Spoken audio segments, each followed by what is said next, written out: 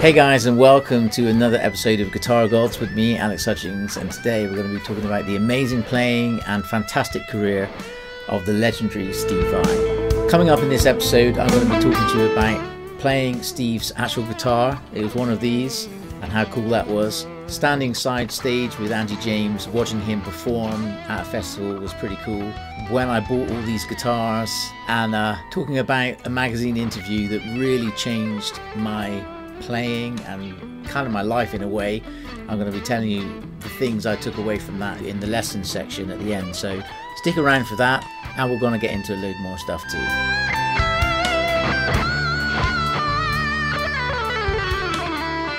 Whilst you're here, why not give us a thumbs up and subscribe so you don't miss the next episode.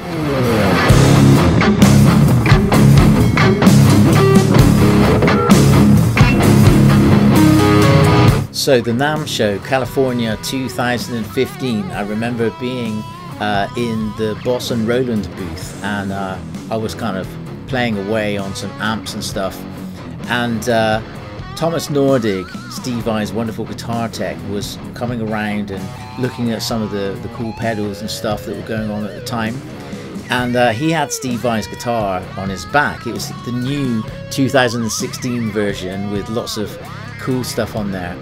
And we got chatting, and he's like, hey, do you want to play it? And I'm like, absolutely yes. And it was wonderful. So he allowed me to play it. It had a sustainer on there, and some cool kind of tuning device on the trem. Anyway, the cool thing was I started playing it, and then a bit of an audience kind of gathered round. And what I also noticed is that Thomas himself was actually filming me playing, and he seemed to be really enjoying it and digging it, so that was a wonderful feeling, and there I am playing away. And in fact, you know, we stayed in touch sort of a little bit since then, and I reached out to him to see if he had that footage, but I've not heard back yet. So if any of you watching were there and have a clip, I'd love to see it.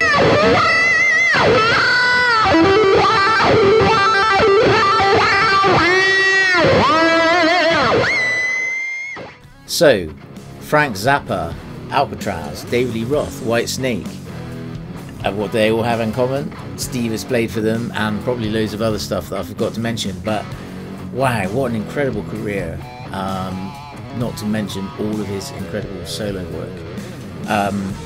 I first heard him, like probably a lot of people, on the Passion and Warfare album. I'm sure you're all big fans of that. You know, it's mind-blowing and incredible. You know, I think most guitarists I talk to can hear pretty much 99% of that album in their mind. Is that great. Flexible is also a wonderful album. It's a little more, well, it's not quirky, but it's perhaps it wasn't as popular, but I really like it. It's got a lot of character, so that's a cool album too. Another album I really loved actually was the Vai Project with Devin Townsend, and at the time when I first heard it, I can't remember, I was 11 or 12, and I was pretty scared because the single was Deep Down in the Pain, and it was on like Headbangers Ball or something, MTV, and it scared the shit out of me because I was so young. I'm like, whoa, you know, that's heavy, man. But actually, I remember when we bought the album, my brother and I, and we got it home and listened to the whole thing. It was a bit shocking, but actually, when you get to the end with the warm regards, it was like, oh, wow, yeah, there's that classic beautiful playing. And then as I grew accustomed to it, I grew to love the songs as well, and some awesome playing in there, you know.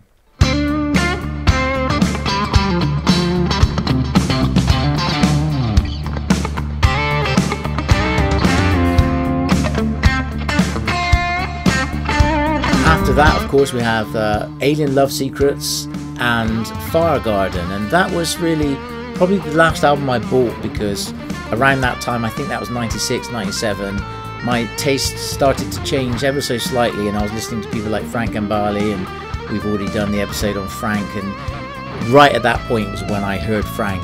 I was about 17, and I just bought the Fire Garden album, which I also love, by the way. That's a really interesting and cool album.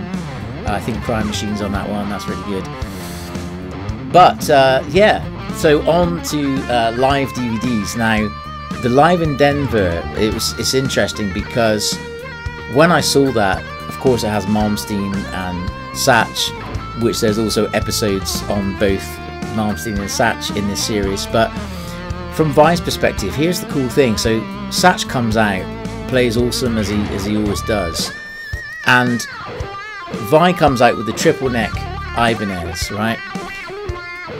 And it was the first time in, like, you know, 7 or 8 years that I'd really paid that much attention to Vai. So when I heard it, it really blew my mind. And I have to be honest, I had a lump in my throat when he finishes that final chord, because it was weird, because I'd had that distance away from him for several years. I felt like I'd been kind of reunited with an old flame or something, you know. It was, I think, yeah, I'm clearly an emotional guy. I mentioned crying at Lady Andy Timmons' gig last episode, but these are the only 2 times, and this was just from watching a DVD. So again, the profound effect of music is crazy, you know.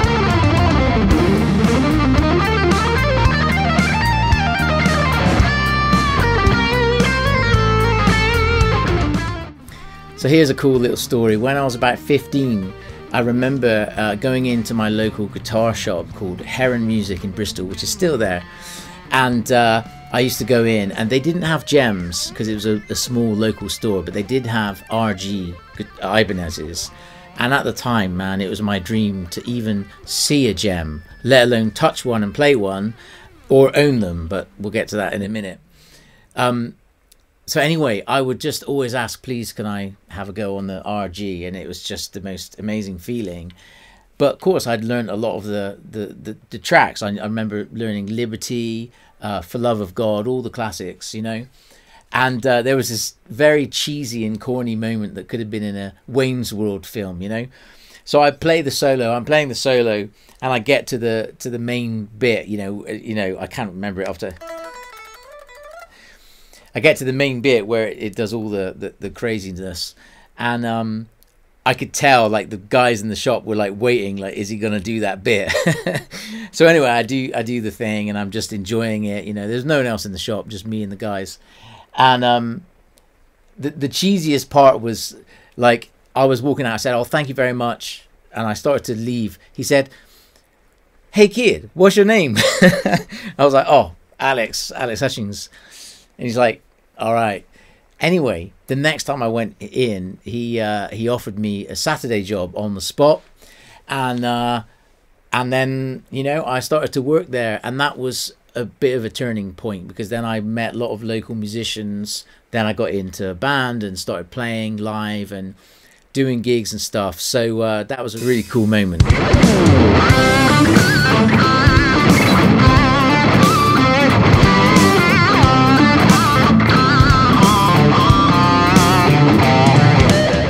And here's a bit of advice, which is probably completely defunct in today's world. But anyway, I was about 22, and I remember getting a call for an audition for, like, a big pop band. I remember it was the manager of, like, Blue and all those kind of guys, and I figured, yeah, why not? I'll give this a go. So I turned up in a suit. I took this this blue floral Jem, and for the audition, I played Sisters. What the hell was I thinking? I mean, who the hell wants to hear that on a pop audition? But I guess I was trying to show that I could play, you know. And oh wow, it's coming back to me. Not only did I play Sisters, I then created an arrangement of about, you know, I don't know, 10 or 15 different songs, like 30 seconds, just to show that I could play lots of different styles. Because they told me on the phone, this is going to be about 15 minutes of an audition. And me, like an idiot, I figured I had to play for 15 minutes. So I prepared Sisters, which is like 5 minutes. And then this whole backing track where I wrote 10 different, you know, backing tracks for things like Nirvana and all that kind of stuff. And needless to say, I played about, I don't know, 30 or 40 seconds of Sisters. And they're like, okay, cool, that's enough. And it was completely wrong for the gig. So lesson learned, don't play Steve Vai stuff for a pop audition. But then again, most of you probably wouldn't do that anyway. So there you go. Just quickly on to my guitars. Yes, these are all my guitars, and you know, I love them. I think the first one I bought was the yellow one. This is not in the best condition, but you know, it was a chance of a gem. Then I bought the blue one, second hand. They're all second hand, so don't think I'm made of money. I've just got them cheap over the years. Then the multicolored one from Heron Music, as I mentioned. So welcome to my living room. Yes, this is genuinely where these guitars live. I never really play them, so it's been really nice to dust them off for this video.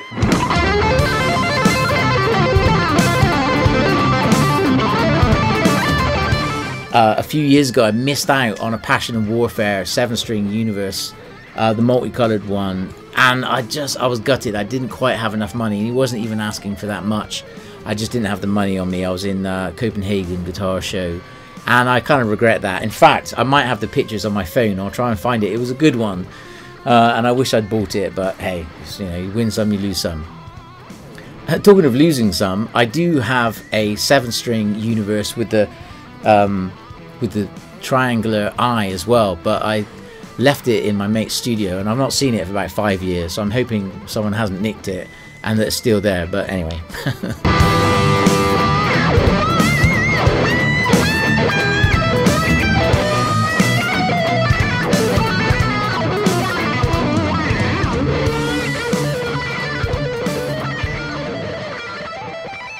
I remember reading an interview with Steve Vai in a guitar magazine or something, again many years ago. I was probably, I don't know, 16, 17 perhaps.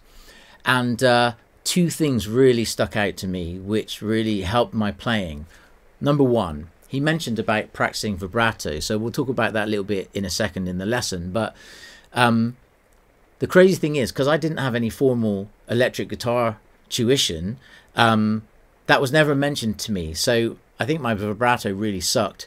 And actually my brother, who was a good player and did show me a few things, would tell me quite often that you know, certain areas of my playing sucked. But he wouldn't say what, and it was really frustrating. So I guess he wanted me to discover it for myself, you know. And I think my bends and stuff probably sounded really awful, you know. But anyway, when I read that, it made me realise that that is something to practice. So vibrato, very important. That's like where a lot of the feel comes into things. The other thing that I took away from that same interview was where he mentioned about practicing for 12 hours a day. I also read around this time that Franklin Barley practiced around 10 to 12 hours a day at one point in his life. And I figured to myself, wow, well, if I stand any chance of playing anywhere near these guys, I guess I'm going to have to do a similar sort of thing.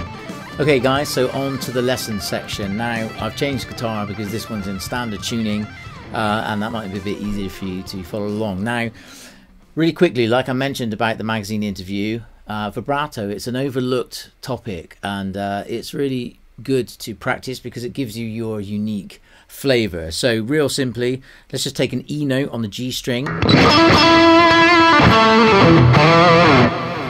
You can do it in lots of different ways, with just one finger, with the second, third, probably not the pinky so much, but you can do it light, heavy, light, heavy, different speeds, different strengths. You know, Vai does an interesting thing sometimes where he almost circles the note. I'm sure you've seen it on his DVDs.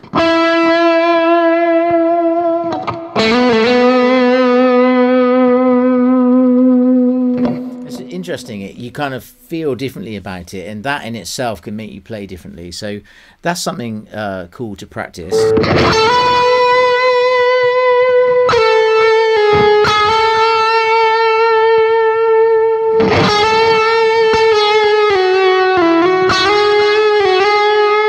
you want to get a little bit more aggressive, grab the neck, 3 fingers, you get a lot more strength, and it's kind of like a rocking motion, you know, for those of you that haven't really thought about this too much. Just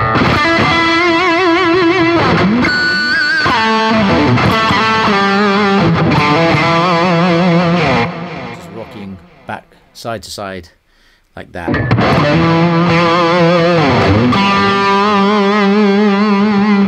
Yeah, practice slowly, practice up to tempo.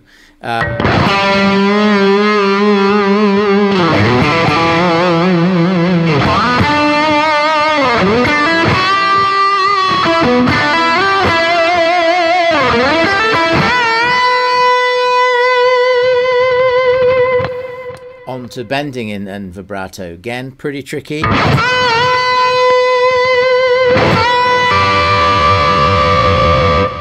Definitely worth a practice. Okay, a couple of licks, things I associate with Vai. The first kind of few licks that I really learned were from Ladies Night in Buffalo, David Lee Roth.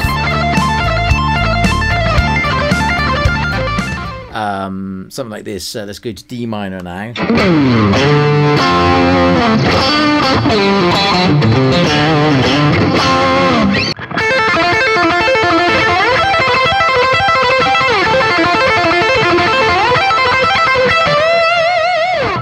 Real simple. Start on the A and the C. Up and down. And that's it. Practice it round and round. 3, 4.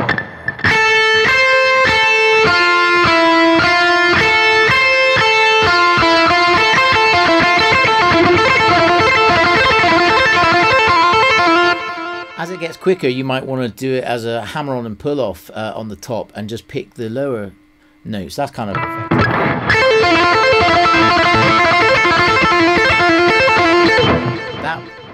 that time I was just picking one note per string. So that's kind of a good trick to get out of picking it all. Has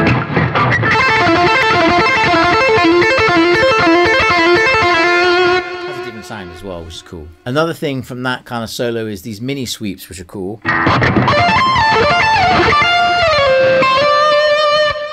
Again, I'm playing it in standard. I don't normally play in standard, so forgive me if I fluff up a little bit, but slowly they look like this. Ah, I did it straight away. Here we go, down. There you go. So, it's like a D minor arpeggio. Slide down to that A. Again, it's all D minor.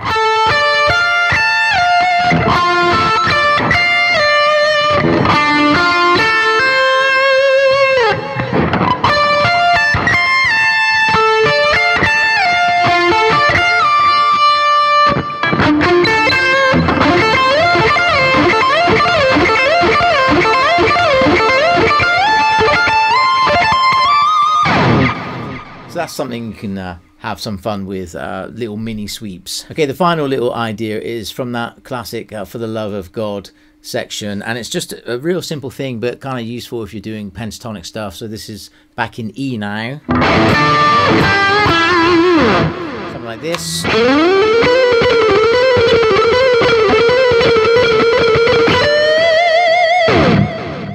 Again, works nicely in E minor.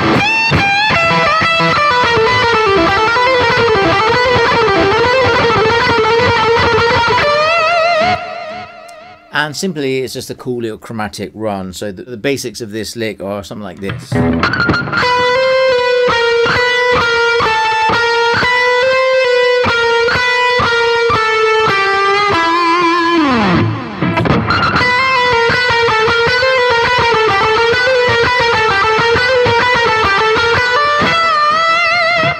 Now again, I'm not kind of into teaching a very specific note for note. It's more the concept which is cool. So just think of that pattern, you know, make something up. I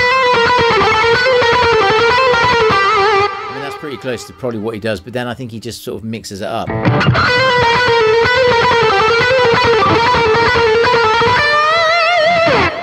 And again, I'm more interested in sharing some ideas that can kind of inspire you to, you know, to mess with it yourself, you know. So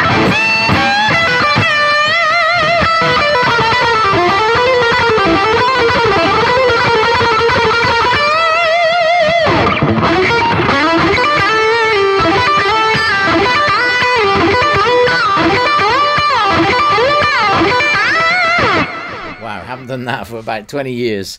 But yeah, what a beautiful solo that track is. Okay guys, so that pretty much wraps up this episode today. Thanks ever so much for watching. I hope you enjoyed it, and that you subscribe, because next week we're going to be tackling one of the absolute greats. There are no words really, you're just going to have to tune in to find out. I have got a bit of work on, so I'm a bit busy in the next week or two, so if it's not next Friday, I assure you it'll be the following. And that's going to be the end of this series, I'm afraid. It's so much work to get these done. I love it, but you know, I have to you know, focus on some other things for a while. But if the demand is there, then maybe I can look at a series 2. There's certainly enough guitar players to warrant it. So but anyway, stick around for that next time, and I'll see you soon.